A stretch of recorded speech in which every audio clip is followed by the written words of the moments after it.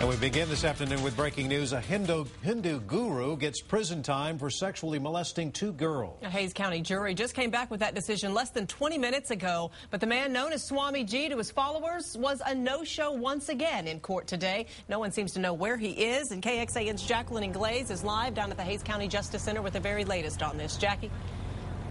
Leslie and Robert, it took this jury less than an hour to come back with punishment. And as you said, they gave him 14 years behind bars for each of these 20 counts and $10,000 fine along with all of that.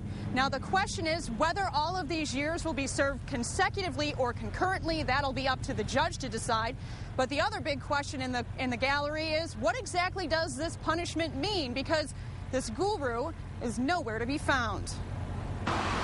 Now, earlier in the day, 2 defense witnesses testified they saw Swamijgi at this San Marcos hotel on Sunday.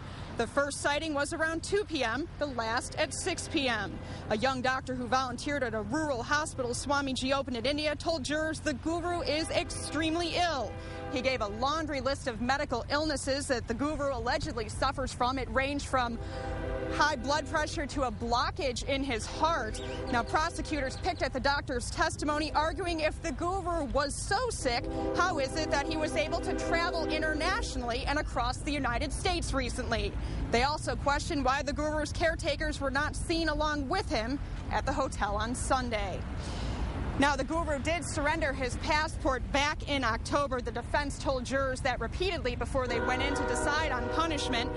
Now the FBI is involved, and they're trying to locate the guru. Live in Hays County, Jacqueline Glaze, KXAN, Austin News.